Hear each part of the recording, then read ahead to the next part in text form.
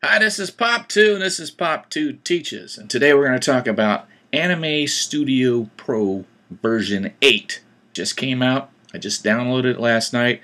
And I became very frustrated today with trying to understand how the action sequence works. Before I get into the problems with ASP version 8, I'm going to quickly cover the great new features, which is the reason I was excited about getting the upgrade. For those who don't know, I've produced about 100 videos or so, many of which contain a great deal of animation. In total, I use about 10 to 12 different software programs to produce my videos. ASP has always been in that mix. However, in this latest version, ASP may become my favorite. And with this version, you'll have more time to spend on story development. So if you want to crank out cartoons and tell your stories, you'll be able to do so faster and better with this version. And this is possible with two big enhancements, the character wizard and the actions menu. In the character wizard, you have the opportunity to create an unlimited number of characters, and it creates them in 8 views. Well, it's actually 5. You'll need to use the horizontal flip translate layer in order to get the other 3 views. Now, for those of you who have created characters from scratch, including various views, you'll see right away the massive amount of time you'll save using the character wizard. Of course, you can make changes to these newly created characters as well as building them from scratch if you so desire. But as I said before, if you've been wishing you had more time to devote to story development but didn't have the extra time because so much of it was spent on character creation, this is the product for you. But that's not the only great time saver that comes with this latest edition. The action menu allows you to create an action once,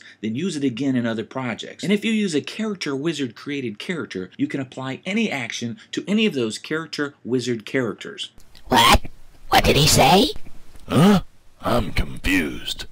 No worries, in a few moments I'll show you what I mean. Bottom line is it saves a tremendous amount of time. For those of you who are familiar with earlier versions, you know that moving your character is a tedious frame-by-frame process. And while there are some tricks that you can master to speed up the work, the tricks themselves require preparation and still require lots of time. But it isn't easy, if at all possible, to transfer the moves of one character to another, or to use the moves from one project and transfer them to another. To do so, as I said before, required major prep. Putting in the extra time for large projects would ultimately pay off. But for one-time or short projects, the prep time just wasn't justified. With the action menu in conjunction with the character wizard, all that changes for the better.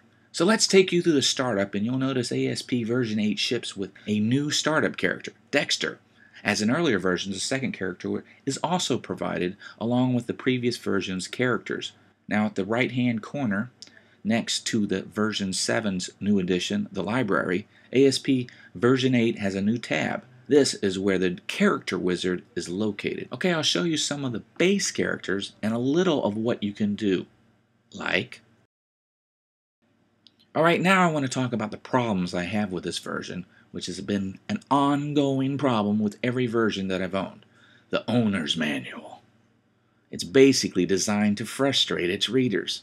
So let me take you through what I went through, so hopefully it won't happen to you. Okay.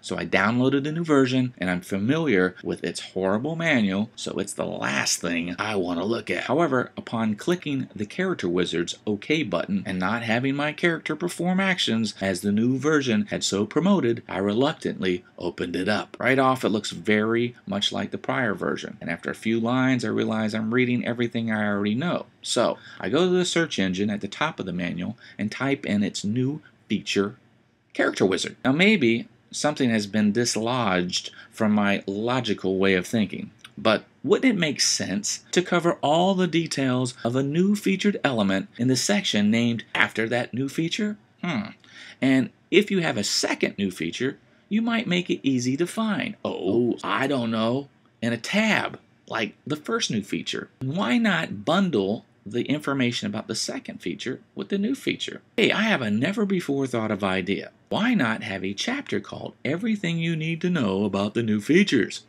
Instead of scattering information in bits and pieces throughout a manual, that sucks. Alright, enough of my ranting. This is what you need to know.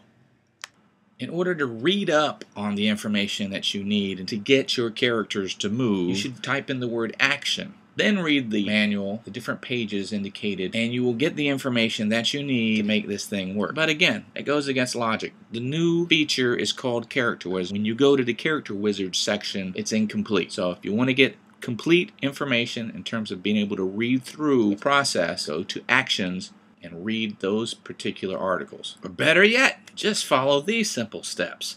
Okay, step 1, click OK.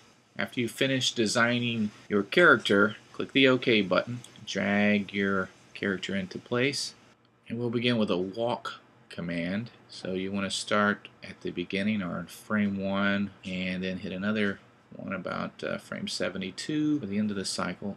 Then you go up to the window menu and click actions. This will open up a new window with all the available actions. Now again, remember that these are all the actions available to all of the character wizard characters that you've created. So if it's available for one, it will be available for all of them. And before you start clicking away, let me go over a few things so you don't drive yourself crazy.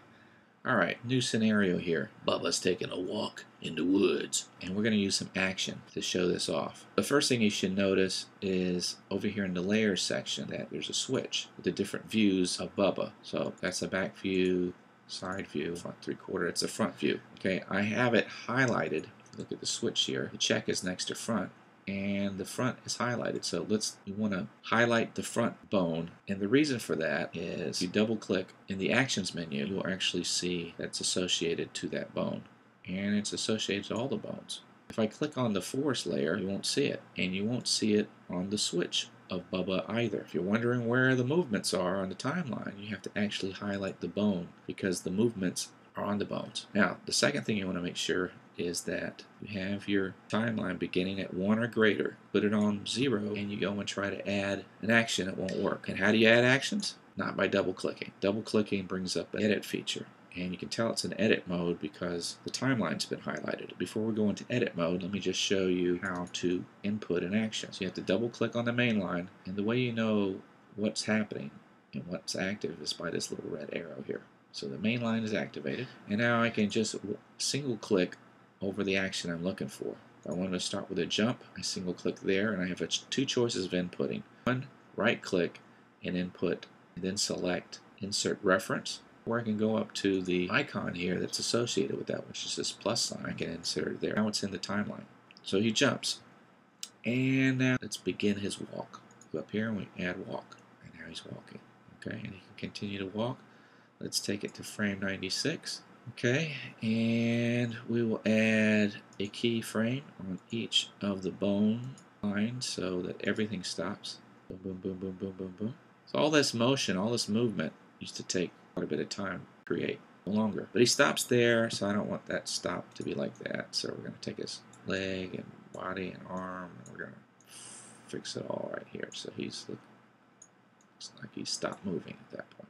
Alright, looks like it moves a little bit. Boom. There we go. Boom. Now he stopped. Minor moves, minor adjustments, and it looks a little better. The only other thing I need to work on is perspective here. He starts here, he jumps, and now he starts his walk. He's walking towards the camera, so we're going to make it big. Starting on frame 26, using the translate button, and using the scale layer button. Moving it along, and then when we get to 96, we're going to scale him bigger and move them down just a wee bit. Okay, so there we go. There you go. You have your actions.